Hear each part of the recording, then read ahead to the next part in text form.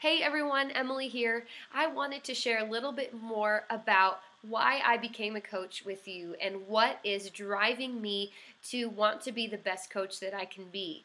So, as you've already heard, or maybe you are going to see and hear these video stories of other coaches and why they decided to join our team and become a coach as well.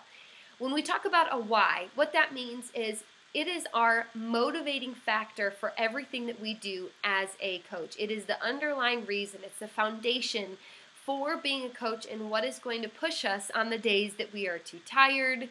It's going to push us on the days where we're very busy.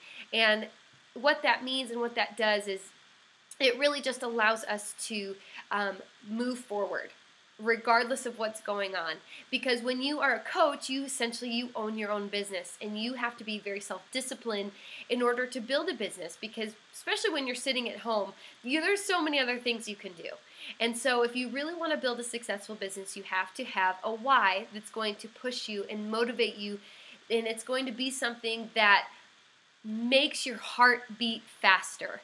It's something that's going to push you through when you're having doubts and when you're having just tough days. And so let me share my why with you, and maybe it'll connect with you a little bit more. So my why, there's three parts to my why, and that's maybe not what your why looks like. Maybe you just have one underlying reason for the reason that you may want to sign up as a coach and may want to do this. But let me share with you. My why, there's three parts. First is my family. I was not always a healthy person. Definitely not healthy when I was modeling and when I was trying to constantly lose weight with my body, and it just was awful. I treated my body very poorly, and so I haven't always been healthy. But I'm now a mom and a wife, and so I have to set the example in our house for what health looks like.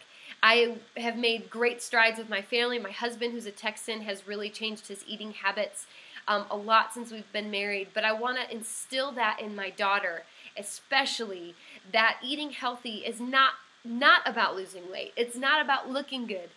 Eating healthy is about sustaining a healthy life and a better life, because when you're healthy, you have the energy to do more. You have the confidence to do more. You have the strength to do more.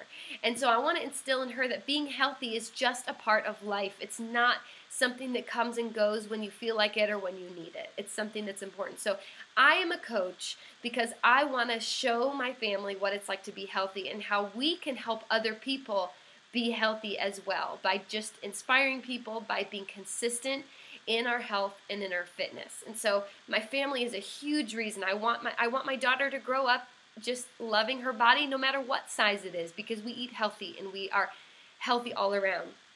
Another reason, and this is more so on the business side of things, but as a coach, I get to own my own business, and that scared the pants off of me when I first started. Being your own business owner and being your own boss, it seems great until you start, and then you're like, whoa, I'm in charge of these people, I'm in charge of making this happen, it's all up to me.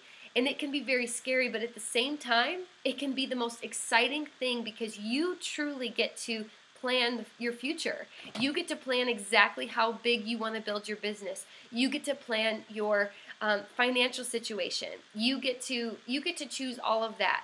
Obviously, it comes with a lot of hard work, but it's all up to you, and you get to choose that. And so I've always been an assistant. I've always been somebody who helps. I always like to take direction rather than give direction. But being a coach has changed my life, because I've stepped into a leadership role, and I didn't know what I was doing at first. At all. I didn't. I just learned as I went, and I learned from people who invested in me. And if you join this team, that's something that's going to be such a huge thing for you, is because you'll have people pouring into you, teaching you how to build a team, teaching you how to lead your team, teaching you how to talk to customers and run challenge groups. You have the help to make that happen. You just have to decide. But going back to why, I wrote it down, and I said I've always been in the shadows. I've always been somebody's assistant. I've always been behind the scenes. And so being a coach, my why is that I want to be in control of what I do. I want to be in control of my financial situation. I want to be in control of how many people I get to reach. I don't want to have to take orders from somebody. I don't want to have a boss. I want to be the boss. And so that was a big thing. That's what motivates me, is I want to build a business to where I am the boss and I get to control all of that. And the third thing is, and I think this is the most important, is that I have a faith, I have a relationship with Jesus Christ, and He has truly put this passion on my heart to help other people get healthy and fit. And so because of that, I want to honor that. It's a talent He's given me, it's a gift, it's a desire and a passion. And because I know that, and I know without a shadow of a doubt that He's instilled that in me, I want to honor that with every fiber of my being and work as hard as I can for Him. And I want to work as hard as I can to honor Him and glorify Him and hopefully be able to reach more people for Him in the process. And so that's my why. That's what pushes me on the days I wake up and don't want to wake up early to work.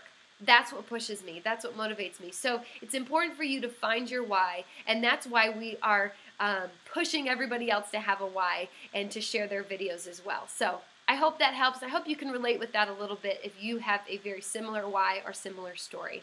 Thanks.